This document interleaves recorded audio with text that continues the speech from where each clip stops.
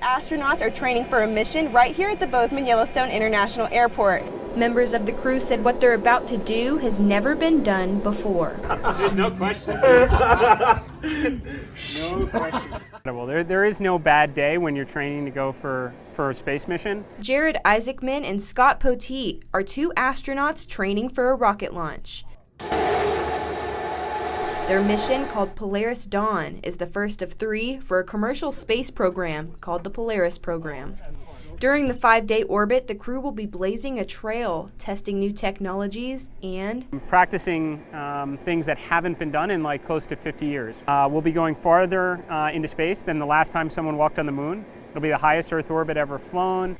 Isaacman and Poteet say the training that goes into the space mission can be extremely tedious. I would say that the academic portion, where you spend a lot of time in manuals and PowerPoint, is that comes with some challenges. But luckily, the crew is finally in their 3rd phase of training, which is focused on teamwork. And that's why we're here at Bozeman, and that's to fly some fighter jets. Poteet says the fighter jet experience is a great way for the crew to work together and go through checklist procedures. It's an inherently risky operation to fly fighter jets, and this is a good analog for space travel.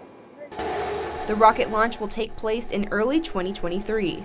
Isaacman says the research they will do on their mission is kind of like the building blocks leading up to getting humans back on the moon and eventually to Mars. Going high, we're thrilled to be able to undertake that effort, but it's about learning a lot for the spacecraft design. It's human physiology, what that radiation does to the human body, because if we're going to get back to the moon and Mars, we're going to have to go through the Van Allen belt. The crew will be traveling in a brand new rocket called Starship that might make this possible someday.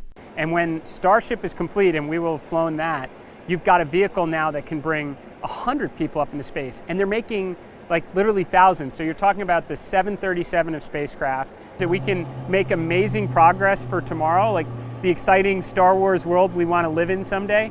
The entire experience is really incredible. In Bozeman, Jolisa Lee, MTN News.